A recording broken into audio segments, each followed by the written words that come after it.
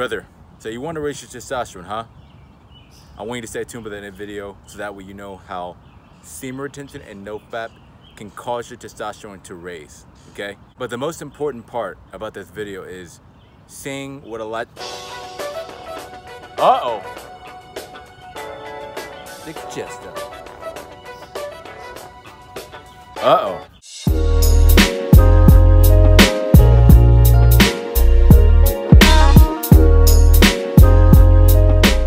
Before we actually dive deeper into the video, here's the deal.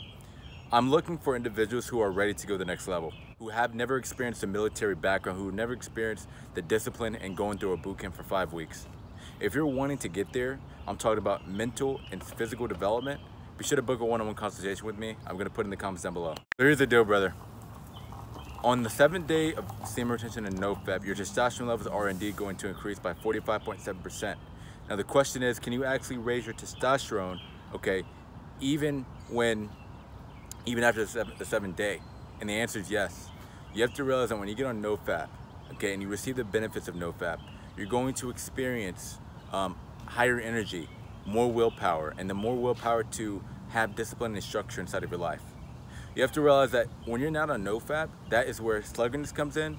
That is where, you know, a lack of energy comes in and lack of motivation, which we don't want.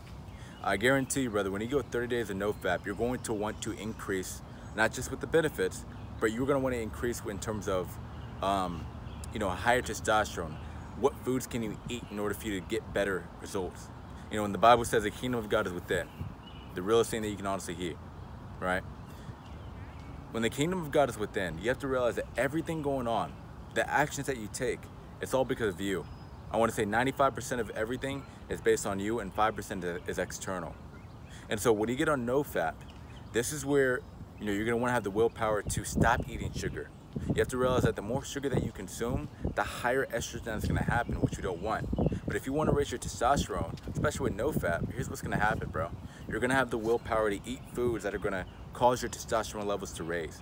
You're going to want to, you know, be the guy that goes out and work out. You know, there's been a study saying that when you do hit legs, your testosterone levels do raise. Resistance training, your testosterone levels will raise. And so that's exactly what we want. So can NoFap still raise your testosterone even after the 7th day? And the answer is yes, as long as you are putting inside the work. The problem is with a lot of people, they use NoFap, and what's happening with them is that they will use NoFap, but here's the deal. They'll just depend on the benefits to get them further. You know, the Bible says faith without work is dead. So you have to realize that the more work that you put in, you know, the more willpower of you to succeed, the higher testosterone levels are gonna raise. You can't just use NoFap and just be like, you know what, I got the benefits, I'm chilling. Now you gotta be out there, you gotta work. You gotta put in the purpose that God has set for you to be. But until then, you know what, Brother Elijah, you gotta do. You thought he was gonna do it now? He does it when he wants. Uh-oh. Stick his chest up. Uh-oh.